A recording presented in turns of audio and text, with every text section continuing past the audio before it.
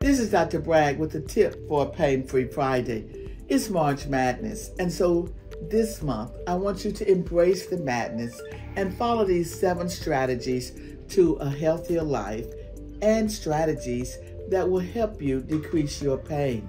I want you to think about the word madness, and the first letter in madness is M. So take the time to make someone smile. Why is that important? Because we know that laughter is a natural pain killer. And when you laugh, you release endorphins, which help to relieve pain. A, I want you to activate the endorphins through exercise. Again, endorphins are going to help you not to be depressed and to have a better mood and to feel better about things. So you want to activate endorphins by exercising. And D, do something good for somebody else. Basically, that means showing gratitude.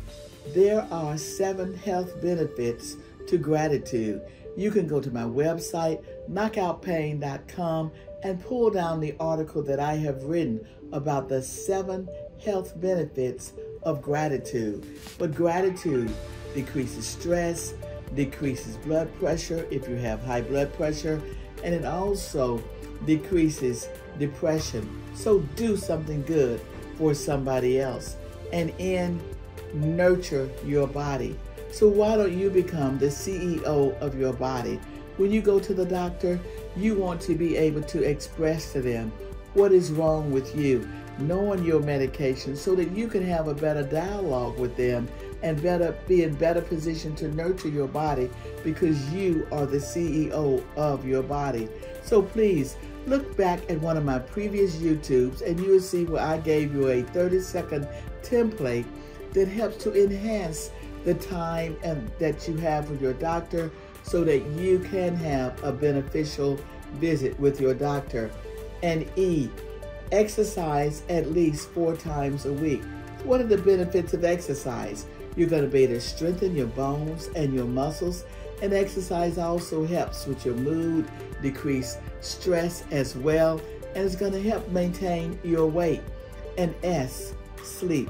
How important sleep is. Studies have shown that we need to sleep anywhere from 6 to 9 hours a day. And a recent study has said that if you only get 4 to 5 hours of sleep a day, guess what? You're increasing your risk of dementia. So it's easy. Sleep. Get that 6 to 9 hours each night so that you keep your body well nourished, you keep your body relaxed, and decrease your risk of dementia. And the last S in madness is stretch. It's important to stretch so that you can stretch your muscles and maintain your full range of motion and get rid of some of the tension that you feel in your neck and in your back. I have previously given you on other YouTubes stretches that you should do every morning, and I still recommend that you do those stretches every day. So it's March Madness. Take control of your health by following these 7 steps.